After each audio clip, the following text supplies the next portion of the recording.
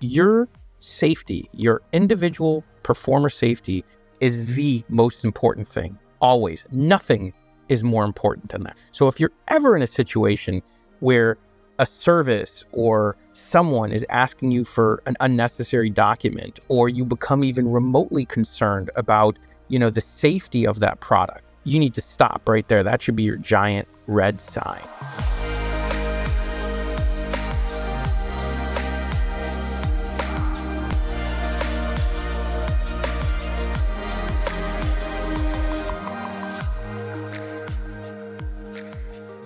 Welcome back to On The Horizon. This is Melrose Michaels. I am your host, and I'm here to share what's worked for me in building my adult creator business to try to make building yours just a little bit easier. Let's get into today's episode.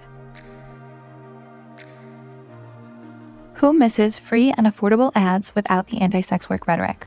Assembly 4 is a team of sex workers and technologists from Melbourne, Australia, aiming to bring back free and fair advertising to the sex work community. They also give back to organizations based in harm reduction, sex work, and education. Stepping away from the clunky design of traditional platforms, their platform, tris.link, is a refreshing and well-needed change in both presentation and mission. It's free to join and open to all. In the words of an A4 user, from the policies to the language to the advice and tips, it makes such a big difference to feel supported and encouraged instead of policed.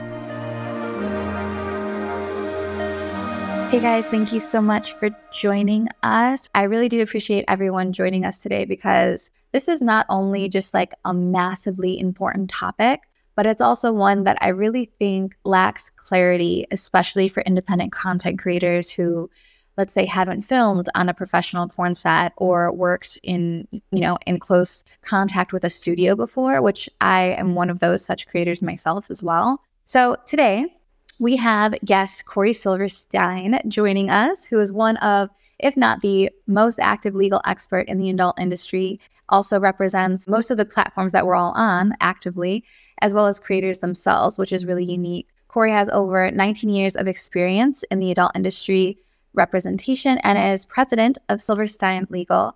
You can visit his website, of course, at myadultattorney.com, as well as his legal subscription service for creators, which is adult.law. And that specifically provides legal information to independent content creators like you and me. So he is viewed as the premier attorney in the space and has been featured in countless press all over the world. And also, full disclosure, he represents small fish like myself. So everyone, please welcome Corey Silverstein. Thanks to all of your followers and everyone who's interested in being here today. I'm really honored that all of you would take the time out of your day to listen what Melrose and I have to say. Oh, I love that. Thank you, Corey. Okay, so let's just start with the overarching, umbrella conversation, which is what are the current laws around like pornography in terms of distribution, and then ultimately kind of where the 2257 comes into play. Well, I mean, you talk about pornography right away. It's yuck. No way. I'm just kidding. That's a phenomenal question. And I mean, obviously it's a very deep question because, when you mention content collaborations, it's really incredible, Mel, because if you look back to when I started in the industry, which was 19 years ago, something like that now, there were no websites like Onlyfans and Loyal Fans and those sorts of sites that allowed performers to really take full control of their own destiny. Back when I started in the industry, porn creation was very, frankly, standard. You had a director, producer, and they would hire the talent. The talent would come to the set, the content would be produced, and that would be the end of it. But now we have this incredible world where content creators are truly, steal this from Seinfeld, but they're masters of their own domain. They're the kings of their own castle. And, that's presented incredible opportunity, but it also has presented a lot of challenges because for those performers and content creators that used to, create content in the more conventional way, they left it up to the companies they were working for to take care of all the legal compliance, the paperwork, and all that fine jazz. But now it's a different world. And now that all of these content creators are in business for themselves, which is awesome, they have to concern themselves with the business and legal end. And so when you talk about content collaboration, you brought up, of course, one, content collaboration means that you're creating content with someone else So you get into issues like, well, who owns the content and who has the right to publish it? And what rights do I need from the person that I'm collaborating with? Then, of course, you mentioned 2257,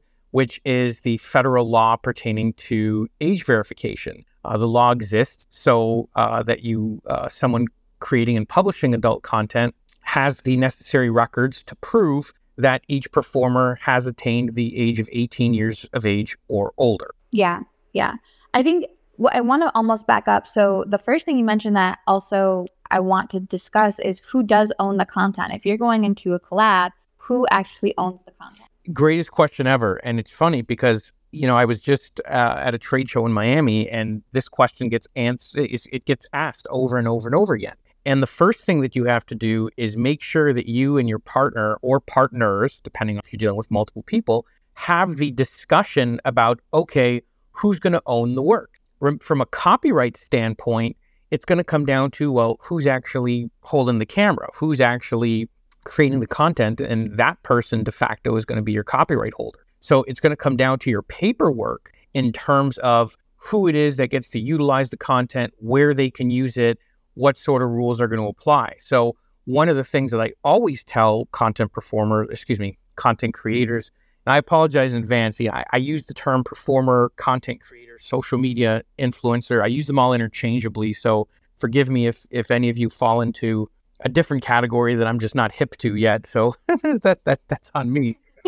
But ultimately, the discussion that you're going to have with your co-collaborators is so important, Mel. I mean, you've got to have that conversation because ultimately, from a legal perspective, a lawyer who knows what they're doing in this industry will know how to give people the appropriate rights and documentation. But ultimately, in putting it in plain English, we need to know from the collaborators themselves, okay, what's your intent? What is it you guys want? So that's the real place to start. If you're enjoying this podcast episode so far, please take one moment to share it with another one of your adult content creator friends, because you know what the rule is here. We do not gatekeep, and we want to make as many adult creators' businesses as easy as possible. And you sharing this episode with them might do exactly that. Thanks so much in advance. Aside from and I've heard this before in terms of ownership over content, what you mentioned about who's holding the camera. And that was advice I had been given on the social media, influencer, brand deal kind of side of things too. It was, I consulted with someone around, YouTube content, and their take on that was whoever's pressing record and holding the camera owns that content, that copyright, unless there's paperwork to dictate otherwise. So it's to the same thing you said in terms of okay, you guys want maybe everyone to own the content who's collaborating in it, which is typically what creators think is happening. Unbeknownst to them, it's not. But if you want each collaborator to have ownership over that content, what does that look like from the legal side in terms of paperwork? Well, from a legal side, when you start getting into copyright co-authorship, you start getting into actually some pretty complicated issues that oftentimes can create more problems in the future. So typically what I suggest is that, I guess let's just use an example of a two performer collaboration, because we can start with that before we start adding 3, 4, 74, depending on what you're into. But exactly. Oh, hey, whatever, each their own. So ultimately, what it's really going to come down to, and the way I typically do it for my clients, is one person will ultimately be the owner, but then the other collaborator will be provided with a full, unrestricted, irrevocable license. So what that means is that for all intents and purposes, the other performer who is part of that collaboration can do whatever they want with the content. They can monetize it. They can post it up on their own site, on their fan sites, on tube sites, whatever they want, whatever they can think of. And so in essence, while yes, from a legal perspective, you have one party that is the, quote unquote owner of the content, you still are giving all of the rights to your collaborator that you want to give. And the other benefit to this, and this again goes back to what I talked about, where it's so important that people in collaborations talk about what they want. Maybe there's some limitations that you want to put in there. Maybe you don't want the content ending up on a tube site, or you don't want the content ending up in front of a paywall. There's so many different things you can do when it comes to paperwork and when it comes to limitations of use that, again, it's so important that the collaborators are on the same page before they make the content. I've often seen content collaborators, they think they're on the same page, then they create the content, and then all of a sudden they're not on the same page, and someone gets angry and someone gets mad, and then it turns into a big giant mess. So to avoid all that, it's better that you have everybody on the same page before the content is actually created. Yeah, I can see that. And I've been in that situation myself too, in my earlier, beginning decade time of the industry. I think so. What I'm hearing too, because this is not what happens. Like, at least, I feel like I'm a professional creator, adult creator, performer, whatever you want to call it. But I definitely try to do things, by the book, the right way, the first time. Like, I try to get it right. But I have rarely been in situations where who owns the content is discussed, or there's some sort of co-authorship or co-licensing agreement that is being signed before content is being created.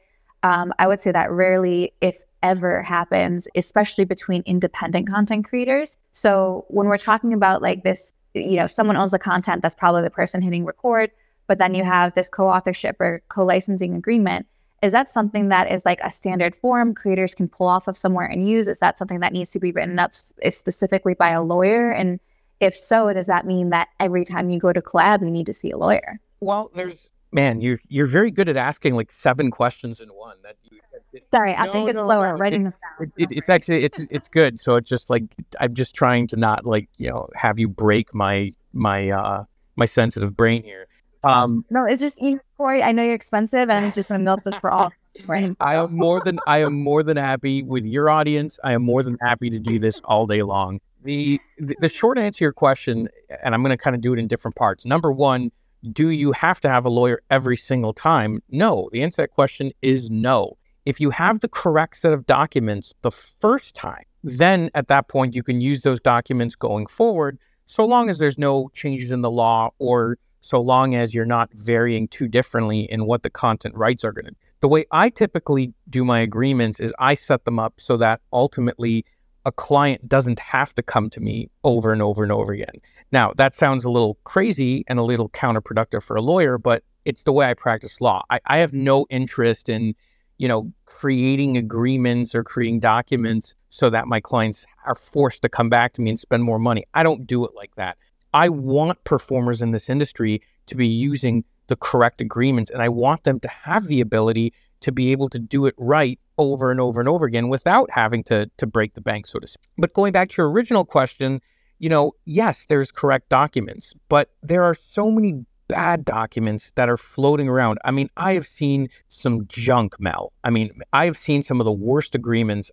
Quite frankly, I can't believe that, I would think that people had to try to work so hard to create such bad documents. I've seen so many bad forms. And then I see people take these forms and trade them and give them to their other collaborators and share them. And they're horrible. And this is where the problem, really starts getting worse. So what I do is when a collaborator comes to me, I take the time to understand, okay, tell me about your business. You need to have your lawyer understand what you're doing. If you don't have a lawyer out there that's, as a first step, figuring out what you're doing, then what the hell are you paying for? So, I want to know from the performer, okay, tell me about how you're creating your content, where are you creating it, what methodology are you doing it? And then from there, we build out a document that works for that performer. And, I get it all the time that people are like, well, I can't afford to, to spend X amount of dollars because for whatever reason, or I just don't want to. And what ends up happening is a year later, when they're in a war with their collaborator, and then, they're getting sued or they have to sue. And now you got to spend, 15, 20,000 plus to deal with, a dispute in court or arbitration, what have you. I don't like saying I told you so, but I say, hey, listen, the number to have these documents done right the first time around is going to be considerably smaller. Now, that doesn't mean, though, that if a content collaborator has something special that they're doing, that they can't go back to their lawyer and say, well, hey, I'm doing something, really unique that's never been done before. And there's going to be some specific limitations, such as, the content will never be displayed showing anyone. Again, I'm throwing out, random examples. Why that popped into my head, I have no idea. So for those of you that are just picturing, people doing things without heads. It's a little weird. But the point is that it is possible that someone would want something like that. And so we would want to have an agreement tailored so that, we would ensure that even though someone might have raw footage, that it doesn't become a problem. The other big issue, Mel, is the relationship conundrum. That's what I've called it. And there's an expression that I started using a long time ago, and some people say, they're like, "Oh, Corey, you're so negative. You're not loving, whatever." I'm like, okay, I'm in that heart romantic like the next guy, but the fact is that all relationships end badly, or else they wouldn't end. Come on, people, I'm right. And so the fact is that if you're doing a content collaboration on a Monday with someone that you're madly in love with, you're in a committed relationship, it's your girlfriend, your boyfriend, your spouse, your partner, whatever, I got news for you. By Wednesday, there's some reason why maybe you guys aren't in that happy, hunky-dory relationship anymore. And now all of a sudden, the excuse that, well, we were in love, so we didn't have paperwork is gone, out the window. And I hear this all the time. Guys, girls, people, I don't care if your collaborator that you're creating content with is your wife or your husband or your partner of 45 years. I don't care. The fact is that, again, you never know when a relationship is going to go bad. And it is your paperwork that is going to save you so much legal hassle, heartache. And I deal with it all the time, Mel, whether it's through couples getting divorced, whether it's through somebody infidelity, whether it's just because two people get sick of each other. I mean, God, who's ever heard of that concept, right? Two people getting sick of each other. Yeah. I think this is a really important kind of almost segue too, because so let me back up before I move on, because I do want to touch on that collaborator aspect of partnerships too. But what is the formal name of an agreement like this? Would it be like a co-licensing agreement on top of like whoever owns the copyright? It depends. I mean, it depends. Sometimes it might be a license agreement. Sometimes it might be a simple performer release. Sometimes it might be a collaboration agreement. It really depends on the circumstance. And again, this is where, Mel, so many people are doing it wrong, because they try to take one form that's labeled as whatever, and then they try to make the form squeeze into their situation. That's not the way it's supposed to go. You're supposed to build your contract around what it is you're doing.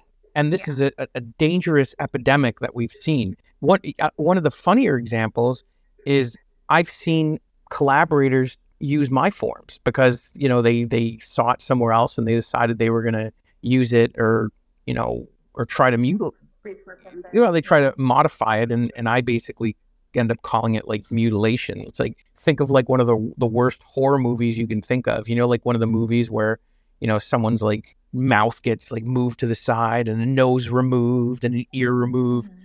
That's what people have done to my agreements. And they're like, oh, this is great. We have this agreement. I'm like, no, it's totally wrong. It's been gutted. It doesn't even cover what you guys are doing. And it's I want to touch on that too, because I want to know so it sounds like a co-licensing form or a photo release, it has to be specific to the case or like to what you are about to do in terms of content and like really having your ducks in a row. But the second part of that I did want to ask, which I feel like you're going into conveniently, is if someone takes a form, like one of your forms offline, and edits it to try to fit their circumstance of what they're going to shoot or what they're going into in terms of collaboration, is that even enforceable anymore? Well, that's a whole other question, because a lot of times when you take these forms, content collaborators and content creators. I mean, you have so many people listening right now. They're based all over the United States, all over. I recognize some of you as Canadians. I see there's even some people who are outside of the U.S. and Canada. The laws regarding intellectual property and performer releases, they're not the same in every state and in every jurisdiction. In fact, if you're in California, you've got 20 other problems you have to worry about. And the documents you're going to need when you're in California are actually completely different than the documents in all the other states. And so this is another area where I see people screwing up. They take one of these documents, like, oh, perfect, this covers me. And then they send it to me and I say, did you notice that you guys have a provision in here that says that the laws of Taiwan apply? And they're like, what? Look at the provision in there. This was a form that wasn't built for two people creating content in the state of Florida. this was a document that was created for people that were creating content in Taiwan. So then you have major problem. And that happens every day. I wish I could tell you that it's not an everyday occurrence. I can tell you that by the time I log back into my email after we're done with what we're doing right now, I'll probably have 5 more emails for people describing to me disaster situations because they were using forms they shouldn't have been. See, and so I do want to touch on another aspect of this, because this is something me and you personally went through when I was, negotiating a contract. And I think a lot of things creators don't realize within like contracts or agreements or releases the state at which things need to be litigated in. Can you speak to that a little bit? Yeah, I mean, first things first, I want every person that's here today to realize, and this is always important, and for those of you that take away anything from this, remember that until you sign the contract, everything is negotiable. So when someone, sends you over their agreement to use, don't think for a second that you have to sign it.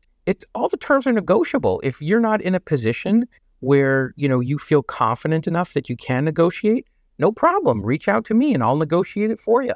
If you don't have, for whatever reason, you don't feel comfortable contacting me, my suggestion to you is reach out to some of the other tremendous individuals in this industry. This industry, contrary to what mainstream media wants to portray the adult entertainment community as, is filled with some of the most wonderful people in the world. And if you ever take a second to reach out to some of these people, they want to help you. They're not interested in seeing harm come to you. So don't ever be afraid to reach out to other people in the industry and say, hey, I've got a question. There's this provision in this agreement that just got sent over. Have you ever seen this before? What do you think of this? Ask those questions and always feel that you can negotiate. If you don't like something in an agreement, you've got 2 options. You can negotiate and try to get something that you're content with, or 2, here's a great one, don't sign it and don't shoot with that person. There are more than enough people in this world that are willing to create content. Don't ever feel obliged if someone tries to push you or try to encourage you to agree to terms that you're not comfortable with. Yeah, no, 100%. And I think that's kind of, again, where me and you had met on what I was working on in terms of like where things had to be litigated. Because when we were negotiating something, the litigation aspect, if things were to go awry, was actually overseas in another country, which then I would have had to like incur those expenses and travel overseas to fight this if it was to go south. And I think that because it never occurred to me, that part of the contract that I was signing, to even think twice about that. Whereas you were very adamant of like, no, we need to litigate this here. I think because we would have a benefit there, 1 in cost, but 2 of being in that jurisdiction. Well, exactly. And this is where, you have to look at these provisions. They're called venue selection clauses in contract. And it dictates where, okay, if there's a dispute between the 2 parties, where is that dispute going to be resolved? So, if, one of you is located in New York, but someone puts a contract in front of you that says, if there's a dispute, you guys are going to resolve that dispute in Italy. Well, I got news for you. It's going to get really expensive really quick because you're going to have to pay the fees associated with litigating a case in Italy. And people miss those provisions all the time.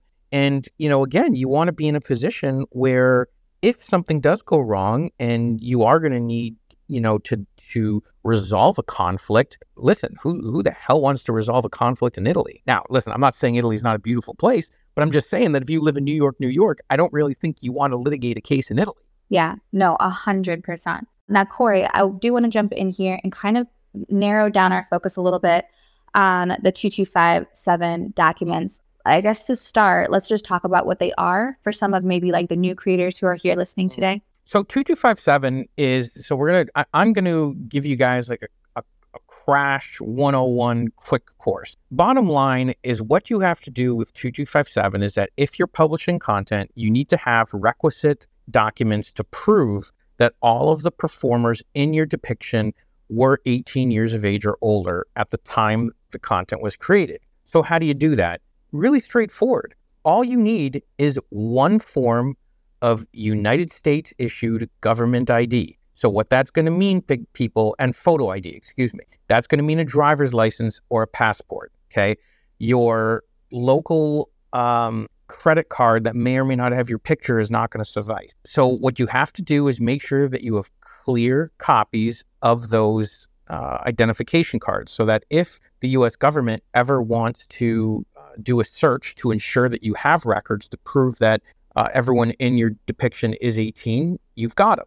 The other thing that you should have is basically it's a 2257 records keeping form, and this is a form that'll help keep you organized. The document will include such things as the date of production, the names of the people in it, the birthdays of the people in it, what IDs were used in order to verify that the person was 18 years of age. Oh, another big catch, has to be a valid ID. So let's just say for all of you that are here today, today's May 30th as we're doing this live. If someone presents you with an ID that expired on May 29th, that ID is not valid, and you are not in compliance with 2257 record keeping. Huge deal. So making sure that you have the copy of the government issued ID and your document so that you have the requisite information is going to be key. And it's not that hard, Mel. And this is one of the things that frustrate me as a lawyer, that I think some people have, really overcomplicated 2257. Outside from the fact that you need to do it because 18 USC 2257 is a federal law that has a criminal penalty with it. That's right, first offense up to 5 years in federal prison. Outside of that, remember that you guys, the content creators who are, really making the world go round now, let's say down the road you want to sell your content or you want to sell your library or your website or whatever you want to do. The first thing that someone acquiring your assets is going to say, okay, send us over a copy of all of your 2257 documents. And if you say you don't have it, you no longer have a sellable asset. No one is going to buy adult entertainment content, whether it's video or imagery, without the necessary 2257 records. Yeah, I think this is like a very macro part of this that I think is really interesting to discuss, because, all the creators that are, following SWCEO and that listen to our stuff are really like the most business savvy adult creators that there are. Like, they're the ones trying to constantly improve and build real businesses and approach things like an entrepreneur. So when you talk about big, big ideas like such as selling your library or selling an asset, that is really important, because I think a lot of creators are just getting by in their day-to-day. They're not really looking at the longevity of their business. Like, I'm building something I could sell one day. I can actually, in quote unquote exit what I've done and make some money off of it.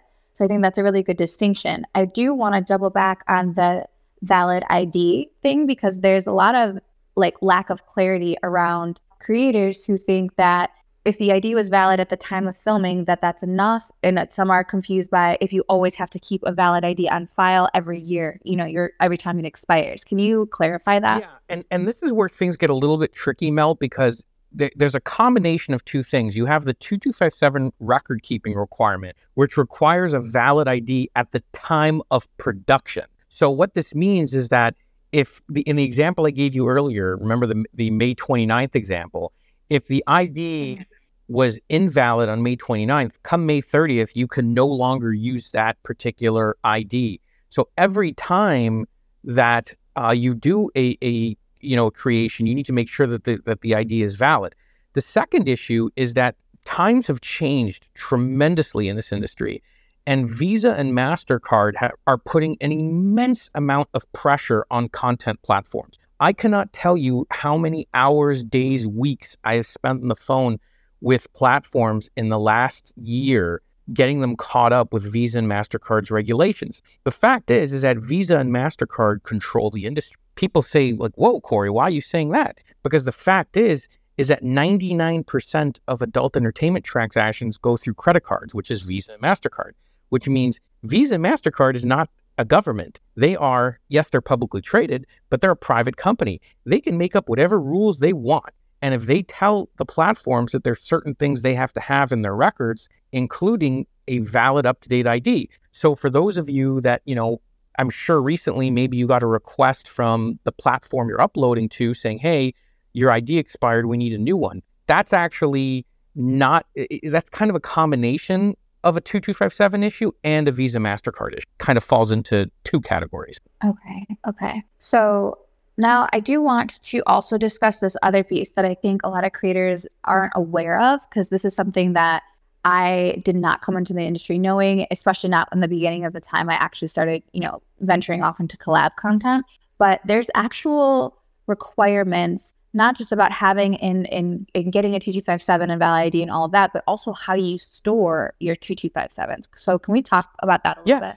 2257 records have to actually, they need to be organized in a certain format, meaning that if the government wanted to conduct a inspection, and if they were able to get a warrant, because there was a case, there was a lawsuit that the Free Speech Coalition was one of the lead plaintiffs on, and ultimately in that case, one of the things that came out of it is that warrantless inspections of 2257 records were not permissible. So if someone wants to do an inspection of your 2257 records, they're going to have to go to a federal magistrate or judge and get a warrant first. The issue that a lot of people have is that there's a component in the 2257 record keeping statute that requires your records to be organized in a certain manner, meaning that if the government wants to come in and they want to be able to search a record by the date, or if they want to search a record by one of the performer's aliases, i.e. stage name, you have to be able to do that. So you have to be able to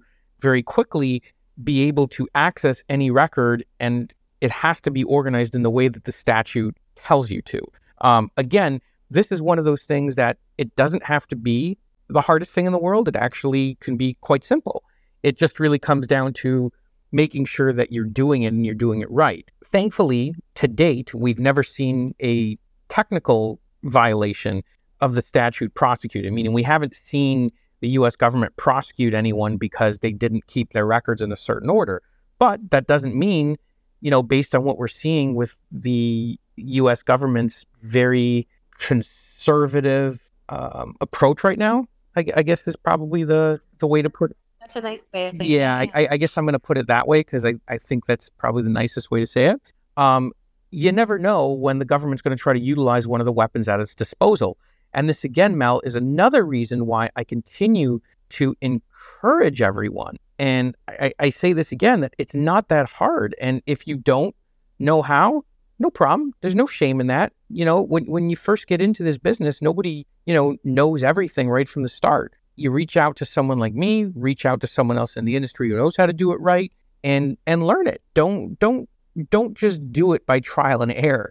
Because when it comes to 2257, we're talking about a criminal statute. So error, the consequences aren't going to be very friendly. Yeah, no, 100%. When we're talking about storing 2257s, is there a discrepancy between having them stored like printed physical in a filing cabinet, or a discrepancy between it's okay to have them in a digital format on a cloud or something like that? Well, here's where it also gets complicated. And this is another thing that I tell my clients to be careful about. Things happen in this world that we can't predict. And they're like, well, what the hell does that mean, Corey? Well, everyone lives in different places in the world. Some of you live on a coast where, you might be subject to hurricanes or flooding or whatever. And if you're only keeping paper records, and for whatever reason you get hit with a flood and you lose all your paper records, guess what? Like we talked about before, your content library is now basically worthless and unused. Let's say you're a digital person and you keep all your records on a Maxtor external hard drive. I have no idea whether Maxtor external hard drives even exist anymore. I think I had one in like 20 years ago. But let's hypothetically say that's the only place you're keeping your records, and your hard drive fails, which for all of you that are listening today, you guys know that hardware failures are basically, an everyday occurrence. So, candidly, having both is probably the safest way to go. And so, some people complain like, oh, but I'm going to have like a box of records somewhere or whatever. And I'm like, and my response to that is, I'm like, is that really the worst problem that you're going to have in your life, is to have to keep a box somewhere? You have to think of what the consequences could be of a flood, I'll give you an example. Years ago, I had, God, this goes back probably, 10 years ago. Man, I feel old now. But about 10 years ago, I had a client who was in Kansas, state of Kansas. And this particular client had a very large production studio where they were licensing content out, et cetera, et cetera. And it's Kansas. And, well, guess what happened? Got hit with a tornado. Lost all the 2257 records, Everything was lost. They had no backups. Financial disaster. Took years to clean it up. A lot of you will say, well, what's the chances of a tornado falling on my house? What's the chances of a hard drive failing? What's the chances of the U.S. government getting hot to trot on 2257 again? I don't know. My crystal ball broke a long time ago, and I haven't been able to get it repaired. But what I can tell all of you is that you can do simple things to protect yourself. Why not do it? It's not that hard. No, absolutely. And the other part of that is like, if you really are approaching your business like a business, you should really be aware of like where things are vulnerable and what like threats there are potentially to what you're building. So I think just knowing that and taking on that responsibility of like, okay, this is my business. I'm taking it seriously. These are the things that could jeopardize my business. Let's safeguard them. I think that's a really important thing to keep in mind. I want to also ask, like, what are the legal, is there a statute or like a time for how long you need to keep records or how long dating back or, anything like that? Or is it forever? It depends on if the content is still up, then it in essence is forever. But if the content comes down, then you have to hold them for a certain period of time and then you can dispose of them. But for that, what I always tell clients is for that particular issue about when you can destroy 2257 records is to always talk to legal counsel ahead of time, because even though the statute might say you're clear to dispose of the records because your content has been down for X period of time, that doesn't mean you're still not going to want to hang on to them for potentially civil liability protection. So that's one of those categories where you should talk to, because remember that you're dealing with very sensitive records. And another thing, and I'll tell you, this is an interesting one, Mel, because this actually just happened this morning. You talked about forms there earlier and 2257 record keeping. I was presented earlier today with a potential client that reached out to my office, and they gave me one of these forms that's being kicked around right now. And this particular form, when I'm looking at it, I'm like, what the hell? It's asking for social security numbers on a 2257 form. Where in the hell does it say in the statute anywhere that you're supposed to be collecting a social security number? In fact, it clearly says that you're not supposed to collect unnecessary information. And on top of that, you're putting yourself and you're putting the performer at risk for having their social security number exposed in the event of a data breach. What you just said just reminded me that, again, it's like, some of these so-called forms out there, not only are they not going to protect you, some of them can actually put you in harm's way. Yeah, no, absolutely. That's an interesting segue too, because we're talking about privacy breaches and things of that nature. So I do want to ask, because something I've used in the past, and this is created by, really reputable people. This is from Larry Wallace and them, but the Quick 2257 app. So that's an app that I've used. And it essentially leaves you room to kind of like fill out the form, the 2257, a type of photo release, all of that. And then I'll email it to yourself and the other performer. Is there any risk to facilitating 2257s in that way? I guess I'll start with in that way. Is that a safe way to go about 2257s? It is. Quick 2257 was an app that was developed by my colleague, Larry Walters. I believe he charges a whopping 99 cents for the app. It's very easy to use. Yes, it's perfectly fine. It's perfectly safe. And that is more than an acceptable way, because in that particular instance, the records are being taken in per the regulations, that were obviously reviewed and studied by my colleague, Larry. And so, yes, that's perfectly fine.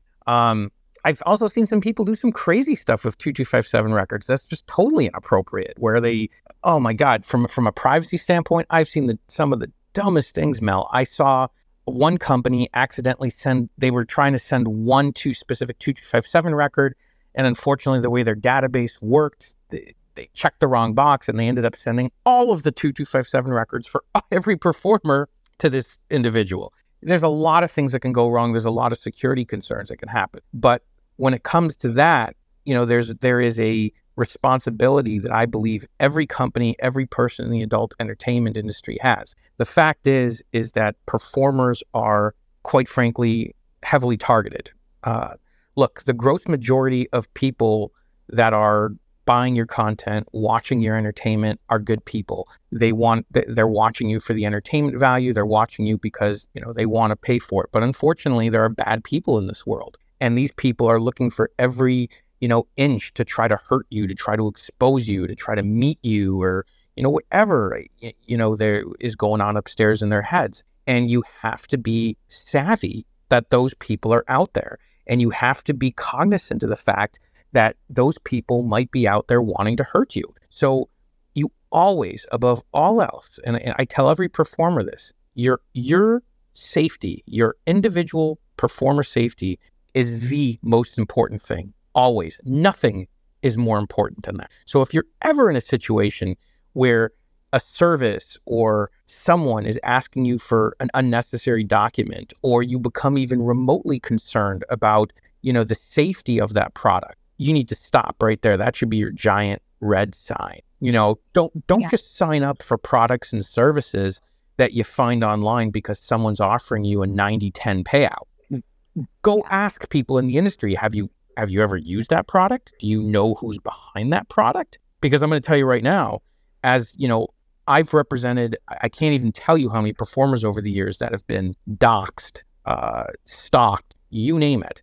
And, oftentimes it comes from the performer giving information to someone that they quite candidly trusted or thought that they can trust. And so that goes back to one of my original recommendations, that don't be afraid to lean on other people in the industry. And I'm telling you that if you reach out to them, they're not going to tell you, go away, I don't have the time for you. They don't want to see bad or harm come your way. They want to help you. And they will tell you if someone that you're about to do business with they've never heard of, or if they have a reputation for being bad, or there's a history of data privacy violations or exposure. This is key here. This is huge. And again, I've spent my career trying to protect this industry. And I can tell you that, again, yes, the majority of people, they're here for entertainment purposes, but the fact is that there are bad people in this world, and it is very tough to spot them sometimes. You got to be on the lookout for them, and you've got to talk with each other, because if the community doesn't talk with each other to let it be known who, a bad customer might be, or a known bad customer, or a known, new scammer platform, or what have you, then you guys aren't doing yourselves any favors. Yeah, no, absolutely. I mean, that really is where SWCEO came to stem from, is making sure we have a community resource that is trusted and can be relied upon and can share information like that, like what we're doing literally right now. I think that you've hit on it perfectly. I wanted to talk a little bit about consent checklists in the industry. So I think consent checklists are really useful. I find them really important, but I don't necessarily know in terms of legality if they do or don't do anything outside of outlining what you guys are going to do. Can you speak to that a little bit?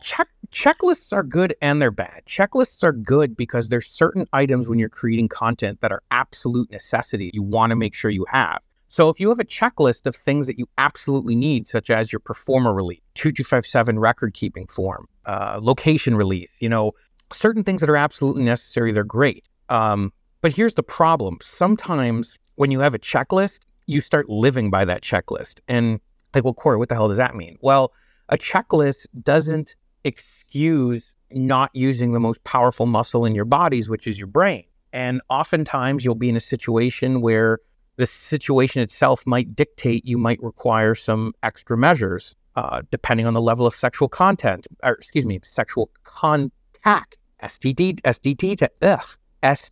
testing. That's a tongue twister. I apologize. So, this is or infectious, STD is not really proper to say anymore. I think it's infected. STI. Yeah. Forgive me, guys. Again, I'm 19 years in the industry. These acronyms and everything, I get confused once in a while. But so STI testing is something sometimes that might be necessary depending on what level of sexual contact is occurring. Depending on the type of scene you're doing. I have a conversation with a lot of my FinDom customers out there. FinDom is one of those areas where a lot of money in that right now, a lot of popularity in that right now, but a lot of pitfalls. And if you start relying too heavily on checklists, you might actually do something that's going to get you into trouble. So, and I'm starting to see some pretty extreme stuff with this FinDom stuff. And I could see checklists getting you into trouble there a little bit.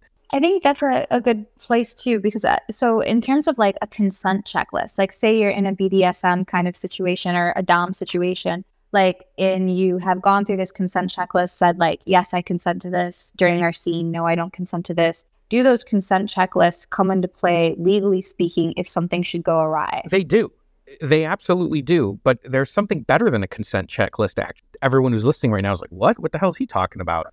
It's actually consent video. So one thing that I always recommend to my clients, and this is something that most of my clients do, is in addition to having your film material or your whatever technology you're using to record your content, whether it's your phone or is saying camcorder appropriate, or is that also? You can keep aging yourself, but that's fine. Yeah, camcorder. All right, so if you're still using a camcorder, or you're still, I was going to say VHS camcorder, but even that, I know, okay, that was a joke. But, you should have a second camera system going that, one, records the entire interaction between you and everyone you're shooting with. Well, why? Because the camera speaks volume. And if shit goes downhill and down the road, you're in court and someone is saying something is consensual and something wasn't, you've got the film that's recording the entire interaction between you and your co-performers that will show exactly what happened. And part of that is I always suggest that you do both on-camera pre-shoot interviews and post-shoot interviews. And what I do for my clients is I actually give them a list of questions that I want them to ask performers on camera, both before and after the scene. Questions like, hey, what's your name? Why are you here today? How did you get here today? What exactly are we going to be doing today? Are there any sexual activities that you're not comfortable with that we've discussed and are not going to happen today? What specific sexual acts are going to occur today?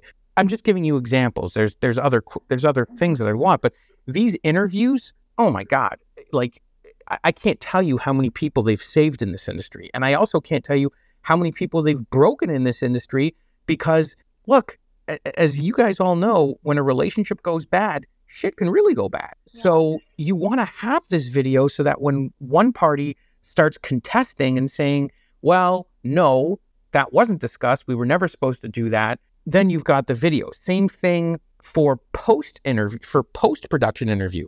This is where, hey, did you have a good time today? Were you comfortable? Did everything that we do, did it meet your, did we fall within your guidelines? Did we do anything you didn't like? Would you come back and shoot again, etc. And now you have all these specific issues on video, not just in writing. So my recommendation, again, is kind of a twofold approach where, one, you're recording the entire interaction between the parties, and two, you're recording these essential questions, which in many cases are checklist questions, like you called them, Mel, both before and after the shoot. Okay, that is so incredibly helpful to so many people, I'm sure, listening right now, because especially if you've never been on a mainstream porn set, and I have also never been, like those kind of pre-interviews, post-interviews, or having a camera off to the side, rolling, capturing the entirety of the shoot, start to finish, like that's not something I've thought about. Like that's not something I've put in practice. So that alone is such a valuable piece of information that you shared today. I do want to kind of get into some of the questions that people submitted for the space specifically. So the first one is, what can someone do if they were tricked into making content? And the context for this is that they were tricked into a content trade. Well, I guess not a trade, but they were supposed to be paid $1,000, and then the other performer rescinded it. And now they are extorting this performer B, I guess, with the fact that they have content over them. What legal action should this person take? Well, this is where things get interesting, because as part of any contract, you have to have what's called consideration. Consideration means something needs to be exchanged in exchange for one party giving something someone else. So in the example you just gave, let's say that someone shot the content but then refused to pay the performer. There's an argument that the contract between the parties is invalid. Thus, since the contract is invalid for lack of consideration, the name and likeness rights that you need in order to publicize and commercialize someone's content aren't there. So this actually gives the performer that wasn't paid a tremendous amount of ability to potentially nullify a contract, There's even potential lawsuits for abuse of someone's name and likeness. There's 100 different things you could do. So don't ever feel helpless in the case where you weren't paid, because that's, there's a big argument there that the contract isn't even enforceable. What if that was just a verbal agreement? Well, if you don't have a verbal agreement, if you have a verbal agreement, there's nothing in writing, you have an argument that the person was never given the necessary rights to broadcast your product online anyway. So again, this is a situation where, for a lot of you that don't have necessary paperwork, that can be a massive issue, huge issue. Verbal agreements in this particular industry are frankly worthless. Yeah. No, that's amazing advice. I'm sure that's going to help tremendously to this performer who's reached out. Yeah, and I feel terrible for that performer. My heart goes out to them, because you this is a career where you performed a service, you're expecting to be paid. That's not what's supposed to happen in this industry. And this is another example where that person that didn't pay you, to whoever that performer is, this is someone that you should make sure that other people in the community know, so that they don't go and shoot with him or her and make the same mistake. Yeah, no, absolutely. I want to ask as well, what are the legalities, this says, when it comes to rev sharing on collab content, if any? There's no rules. It's actually, you can do whatever you want. That's the nice thing about it. When it comes to contracts, like I was saying earlier, you can do whatever you want. So if the parties, agree to a 50-50, rev share, you can do that. If the parties agree to 100-100 rev share, they could agree to that. Now some of you are saying, well, what the hell is 100-100 rev share? That's where both parties are able to monetize the content in any way they want, and they both are able to keep 100% of what they collect. So if they both have OnlyFans pages, they both get, they don't have to share any of their portion with the other performer in the collab. But, oftentimes I've seen everything. I've seen 50-50, I've seen 60-40. It depends also. Sometimes one party might get a bigger fee because they did more work, such as content editing. Big thing that, again, the people, content creators, I know you guys can appreciate this, but there's a lot of people out there that don't appreciate just how difficult and time consuming content editing can be. So, if one side is doing all the content editing, maybe it'll be a 60-40 split or a 70-30 split. I've seen all sorts of. Okay, perfect. I saw an unconscionable one this morning that I thought was ridiculous. I did see someone propose a 90-10 split, and I actually I told my client not to do that. Run away from that person. That sounds super predatory. Just a tad. I think 90-10 is a little bit on the unfair side. Yeah. This is an interesting one because we did kind of touch on the, Dom BDSM side of things. What do you want to make sure of if you're creating content with a submissive? And in this case, I'm assuming the submissive is in the content, obviously, but they're not being compensated for the content because that's their role as a submissive, is kind of the take.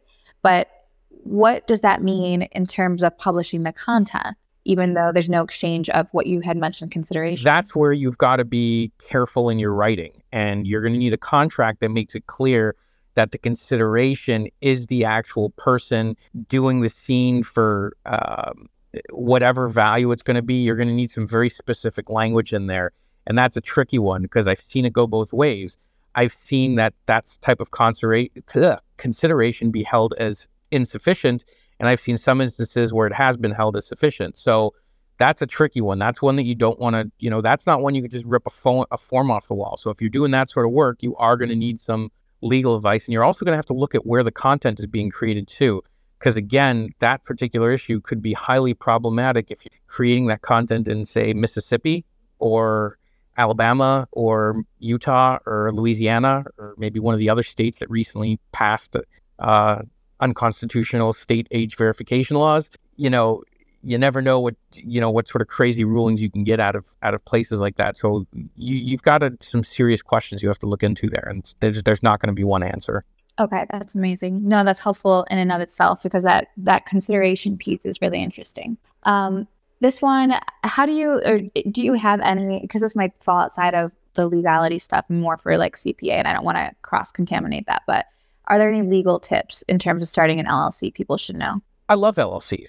I love them. For solo creators, I think they're fantastic. But what I'm going to tell you creators is that be very careful about where you're creating your LLCs, because in some states, the wall between what information you provide the state and the creeper out there is too thin. And so there are certain states, some people think that if you form an LLC, you have to do it in your home state. That's completely incorrect. You can form LLCs in virtually any jurisdiction that you want in the US, and there are some jurisdictions that are much more favorable to privacy. And so you need to be having conversations about where you should be forming that LLC. There are some states that are, and jurisdictions that are much more friendly. And in fact, there are some states where, cough, cough, hint, hint, California, where, historically everyone think we're so wonderful, but in my opinion, California is actually one of the worst places to form your entity. That's really interesting. And when you say California is one of the worst places, why do you say that? Too much data, no privacy wall, and way too expensive.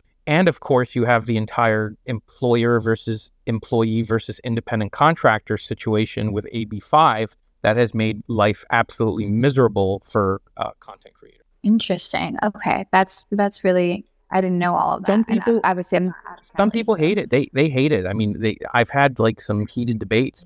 I have people that hate me saying it because, California historically was so open and wonderful to the adult entertainment community. But frankly, I disagree with that proposition right now. I actually think they've become quite unfriendly and quite unwelcoming to the adult entertainment industry. So when you say to me, what should people be on the lookout for? They should be on the lookout for creating LLCs in states that are going to be too easy to find out who you really are, and creating LLCs in states that, frankly, are going to turn around and potentially screw you because you're not paying appropriate taxes and such. Yeah, absolutely. There's this last question. Well, I guess there's two more, but let me know if you have to hop off as well.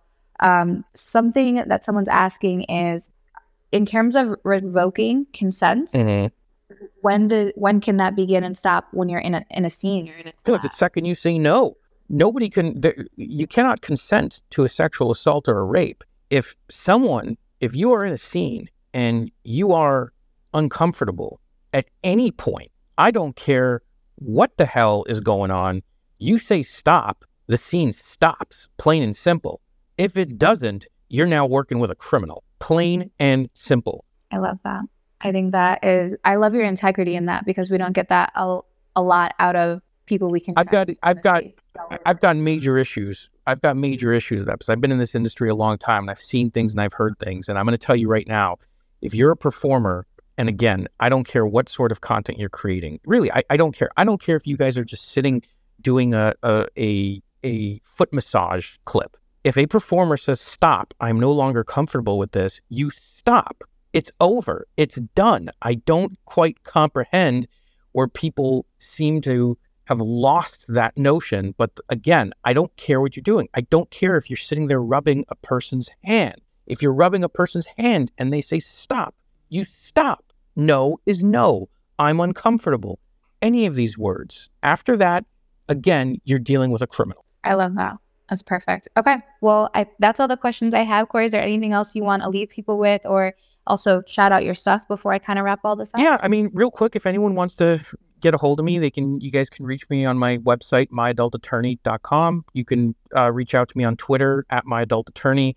I'm sure you guys have seen, I try to be active on Twitter. I'm still not the absolute greatest social media, I will admit it, but I'm doing my best. So please don't make fun of me when I post something stupid. But actually, I just wanted to thank you all because, I've been watching what Mel's been doing with SWCEO.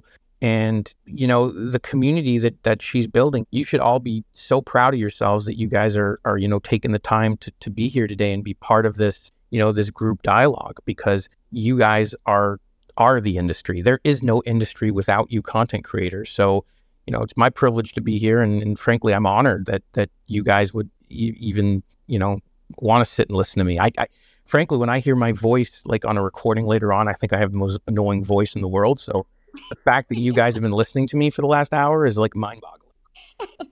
No, yeah. I mean, we've had a lot of phone calls, Corey, and your voice it's music to my ears. It saves me more money than it costs me over time. And that's what I remember. You say that, but then the last time we spoke, you told me you were off to your migraine doctor. So obviously something there isn't genuine. Okay. Well, on that note, I'm going to mute Corey and I'm going to wrap up this But thanks for everyone who did tune in. I do want to mention we have a lot of great courses coming out, including courses about new platforms that are coming to market that are going to help automate and generate new subscribers for your fan sites. I'm really excited to announce that.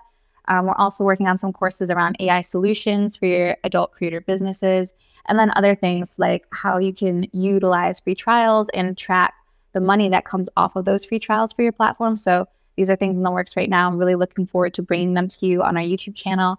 If you're not subscribed, please do. It's youtube.com/SWCEO. I think I said that right. Yeah. And then turn on our notifications so you never miss any of the videos.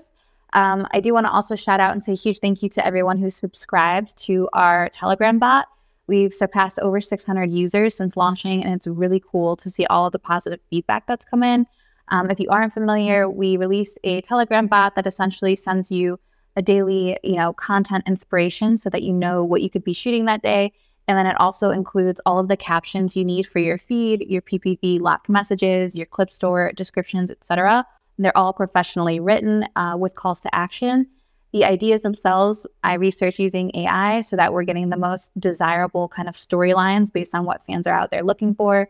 And then the captions, again, they're optimized with calls to action so that you actually increase your earning potential and your unlock rate with each caption. The Telegram bot pushes your daily dose of inspiration to your phone around 10 a.m. Central Standard Time every day.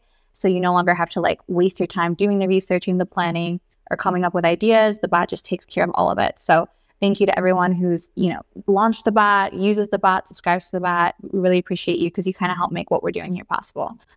We're also looking upon much requests to release a Dom niche version of this bot, as well as maybe a webcam girl or webcam creator version of this bot to give daily live stream ideas. So keep your eyes peeled for that.